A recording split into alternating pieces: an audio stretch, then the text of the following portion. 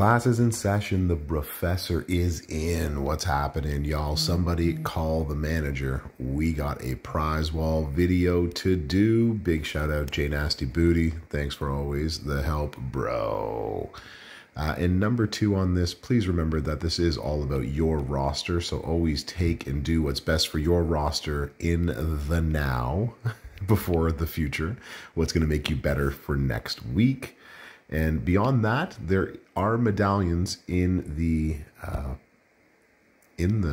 where is it? Here we go. In the actual, oh, I'm moving things that I don't need to move. There are in these wonderful milestones for your faction. So please don't spend, or whatever, do what you want. My advice is not to spend them before the end of the actual event. So we got a 1A and a 1B on this prize wall, and they're actually sitting beside each other right here. So you can choose which one you want to get first or second. Pink ain't gonna help us. We actually need to change our color so we can see it this time around. There's one, and there is also one right there. You know what? Red isn't doing it either. Let's pick green when we talk tricksters. That's better. All right. So 1A, 1B is going to be Chelsea's entitlement. Her plate itself makes her amazing and over the top. So it's great to have for her. We're still checking it out with other trap gem superstars. And it doesn't seem to make anyone amazing yet. But as the game moves back into a move damage meta, which is where it looks like we're heading in the shorter, probably sooner than later, this will actually be a good skill plate for later on. So that's one thing to consider. And I always tell you, if you've watched enough of these videos, that you take gears and plates sort of number 1 on there, unless it means getting a new poster. So if you are actually able to recruit Chelsea Green, then I would suggest doing it now. So if your choice is between taking the plate or taking Chelsea Green, the answer is taking Chelsea Green. But if you have Chelsea Green and then you have enough to get the plate is where I would spend next on this prize wall. If you haven't seen it, please do check out my video of Chelsea Green, and I shall link it up there, hopefully, for you to go check it out and see. The next thing that you're going to get is into the more prize wall thing. You're actually going to try to go after some of these plates here sitting at the top. The number 1 to get is one like the Piper's Power plate. So anybody who's dealing in pyro gems is going to be amazing. So think Bill Rieger or William Regal for those that don't watch me enough. So Bill Rieger is one that does a lot of damage with him. Hall of Fame Triple H. Piper Niven herself. Anybody who does that and also gets some yellow gem damage is going to be amazing with that plate. You can also go for the Pyro Princess, the Flaming Glove right here, because this also works on, or it does work specifically on multiply gems that turn into blue afterwards. So anybody, multiply gems that will create extra blue gem damage afterwards. So this works great on Acro Bianca. It works great on D'Lo Brown. It works great on a lot of people who do that. It also works on Shawn Michaels. So if you have DX Shawn Michaels, there's also somebody else that this is a gem that can, or sorry, there's a plate that can work on. After that, the Hitman's Battle Armor is a negative MP whenever you make botch gems. So think of it as something like, it's more like the Ultimate Plates, the JD plate, and the Veer plate, except this one is a basic plate. It goes on the top plate.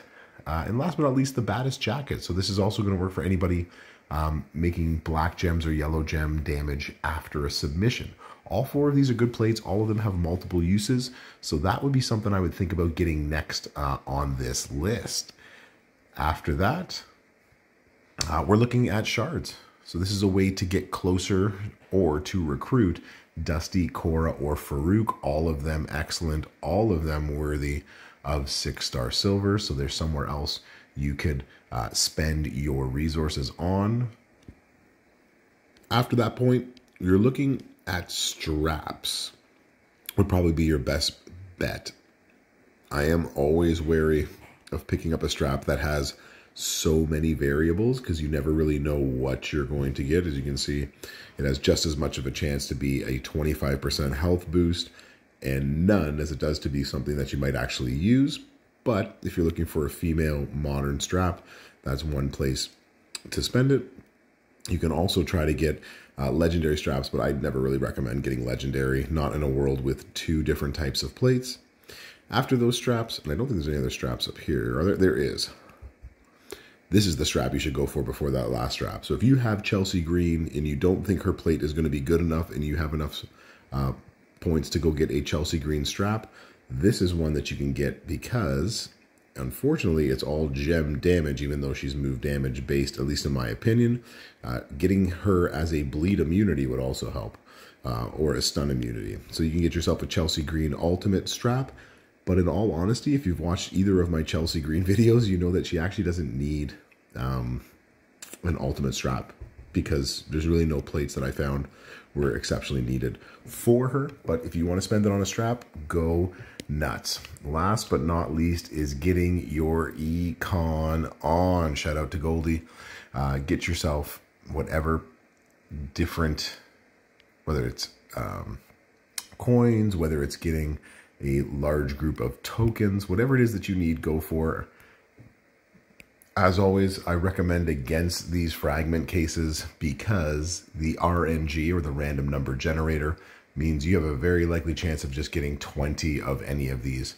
And that's really not enough, especially when they sell them in the Showdown shop almost on the daily.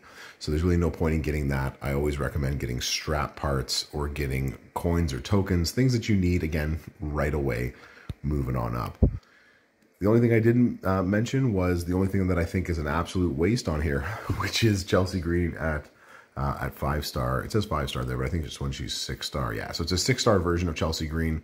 I don't think that's worth spending all of that on, because you, in reality, for less of that price, you could get Chelsea Green and a strap, or Chelsea Green and the plate, which is probably the better way to spend your medallions anyways. All right, y'all. That is the Chelsea Green. Call the manager prize wall. Thanks for coming on into class today. Let me know in the comments what you take. Give it the old like, the share, the subscribe, and as always, Brofessor thanks you, and Brofessor out.